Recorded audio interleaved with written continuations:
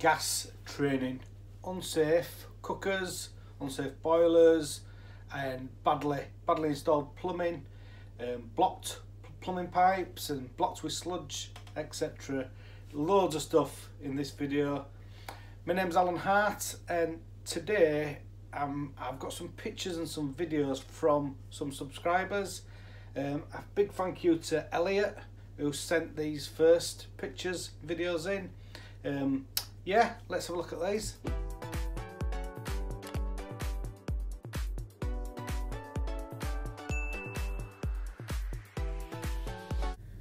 Once again, I'd like to thank Elliot for sharing these pictures with us of dangerous boilers and cookers, flues, and also some gas leaks as well.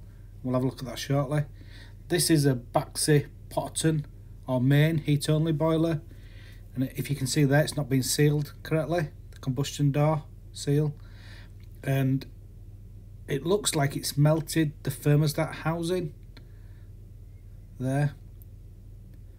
And then if we have a look at this picture here, we can see how it's corroded all the side of the boiler. If you could add some comments below, let me know what you think of this video, of these pictures. If you're a homeowner watching this video, please get your boiler serviced. It's very important to have your boiler serviced. If you're a gas engineer, or if you're a plumber or a trainee, please come and join us on our new group that we've got on Facebook. It's called Plumbing and Gas Training. It's for new starters into the industry, just to help them out and just give them a bit of support, really, because I don't feel that they get that much support. Let's have a look at some more of these pictures. This is a gas pipe, and it been nailed with nailing clips to the wall in a cellar, and the pipe was corroded and it's leaking gas out of the pipe, or it was leaking gas out of the pipe. So it just goes to show that you must use the appropriate clips for gas pipes, and that be like the wraparound style clips, the Talon clips or something like that. He'd gone to check the header tank with this one, and as you can see there, the tank is growing. So it's certainly, the system needs flushing out, and obviously all that tank needs cleaning. So what did you think of that tank? Please add a comment below. I mean, some of the things that we see in this job is just unreal.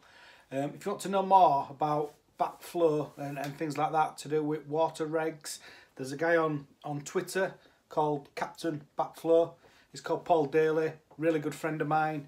In fact, the first video I ever seen on YouTube to do with plumbing was his video, and it was sort of like my hero then, many years ago that.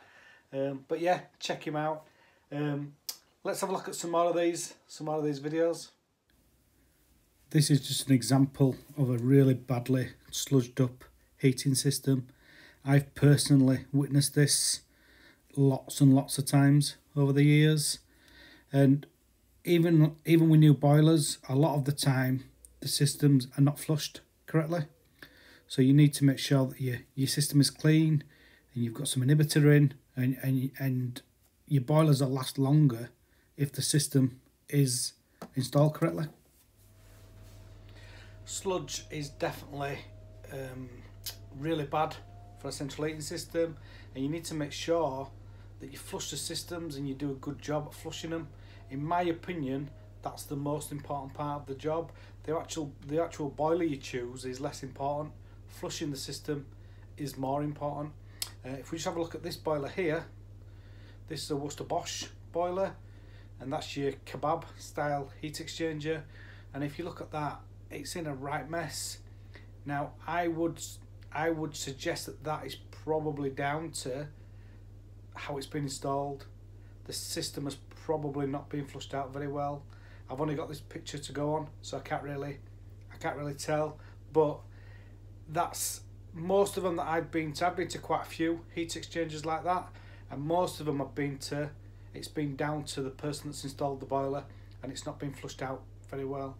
let's have a look at some more of these pictures. And this is just an example of bad workmanship, really. Somebody's soldered it and they've left hot flux running down. It's corroded the top of the boiler, no clips on it, and it just looks a total mess. This is a gas cooker, and the engineer went out to do a landlord safety check. The customer had actually put a towel over the front of it so that the engineer wouldn't notice. So just always be careful and make sure that you check that appliances, any appliance really, but just check that they're not damaged at all. But clearly that's smashed, is that gas cooker. Some bad plumbing now. The engineer that went out to this was called out to a water leak, and if you can have a look, if you can see on there, it's just got silicone sealant all over it. Whoever has installed this, they've just totally bodged it up. Obviously they didn't have a clue what they were doing at all. So just a total bodge of a job. Obviously that was DIY. I mean, that were really, really bad. Just take it apart and do it correctly, or pay somebody to do the job correctly if you don't know how to do it right. This next one, this is a boiler flue. It's a vertical flue going up through roof, and sometimes these would be hard to see, but this one is actually damaged. You need to look closely with this, but it is actually damaged. So it's always a good idea just to go outside, and if you can, try and inspect the flue as well. You see there, it's a right mess. And this is just a question. That's a condensate trap on the left hand side. Why on a stainless steel heat exchanger does the condensate trap go brown, or like an orangey brown? We've just got a few boiler flues now. So this is a Combi boiler flue, and from that window it should be 300mm, and obviously that's too close to the window. And this is just another one. It looks like they've took out the old water heater balance flue. If you have a look at windowsill there, you can actually see it's all warped. Here's the windowsill. This one just shows a flue up in a loft. If you can see there at the top, it's actually got some strap band on there, and obviously that's not the correct clip for that flue. Also, there's probably not enough clips for the length of flue, so that's also something just worth checking. I've purposely missed some of the faults on that flue, so what I'd really like is if you could put some comments below and list any of the faults with them flues.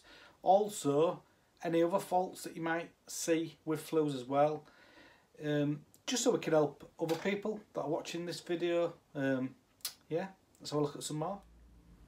Just been called out to a gas leak.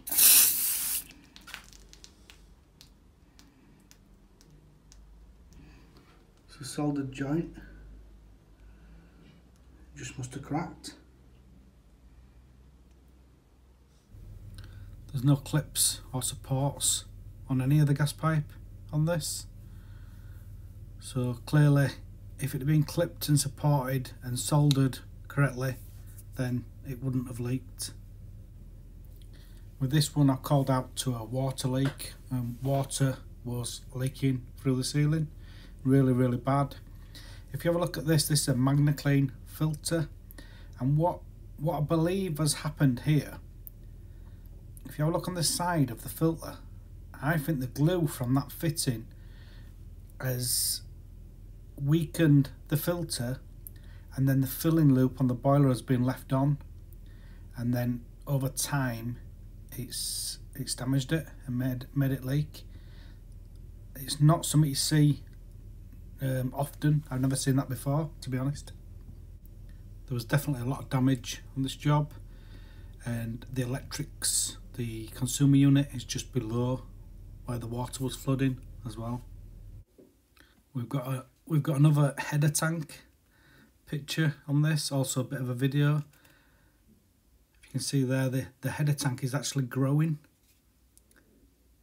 and it's really bad. Obviously this system needs a good clean out, needs a good flush, and maybe some chemicals adding to stop that fungus growing again. That is really bad. What have you learned in this video? Please add a comment below and let me know if you have learned anything in this video. That'd be really helpful.